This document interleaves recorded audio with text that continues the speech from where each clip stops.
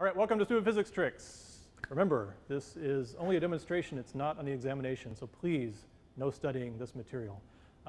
This week, we have Tahir, so come on in. Tahir, you're a student here, right? Yep. Right, and you took physics probably freshman year? Yeah, I took 101 and 102. 101, 102, and now what are you doing? Now I'm studying bioengineering. Really, bioengineering? Yeah, So physics was that bad. my former students are bioengineers now? Yeah, Okay, could you turn me into the $6 million man? I could. We have the technology. Really, everything? Yeah. Faster, stronger, I better. need a lot of work. We Okay. got you. What are we doing? What is today's Stupid Physics Trick? We're going to have an elastic collision, you and me. You and gonna I? happen. An elastic? Okay. Now, you know, usually when people collide, it's inelastic. Usually it absorbs energy that our body is designed, you know, to... I came prepared. We got this. We have a little beach ball right here. Okay. And you're going to hold on to it. You're going to stand still.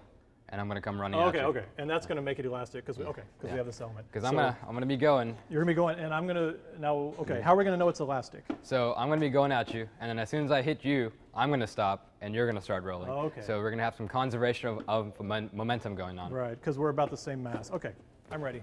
Okay. So I'm going to hold this here. I'm going to try not to, like, flinch. I'm going to pretend I'm already the $6 million man. Okay, here we go. Hey, not bad, not bad. Yeah. Oh. Okay, that's okay. You're all right. All right. Happens all the time. So now let's look at this and how are we really sure that this was elastic? Let's see. Let's draw it out. So we have two bodies.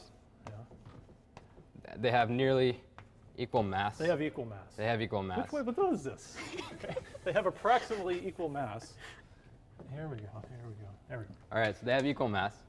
When the first body is moving at a velocity, we break the chalk, and it hits the second body with some velocity v, the first body will stop moving, and the second body will move with that same velocity v. Okay. So we have a conservation of momentum. Right, right. And if you work out all the math, you do find that the same mass results in mass 2 or mass 1 stopping, which pretty much happened. Yeah. All right. Nice one. I enjoyed the collision of physics and bioengineering. Yeah.